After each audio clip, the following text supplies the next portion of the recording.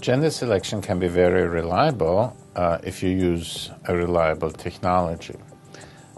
There is quite a lot of gender selection being offered on the internet in various practice settings, which is unproven.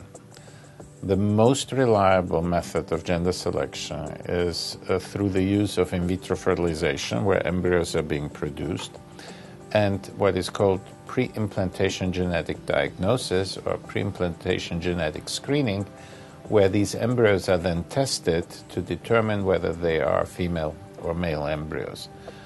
And if one then only transfers the desired gender into the uterus of the woman, one obviously has an extremely reliable methodology, close to 100% accurate. And this combined technique of IVF plus PGD or PGS is what we use here at CHR.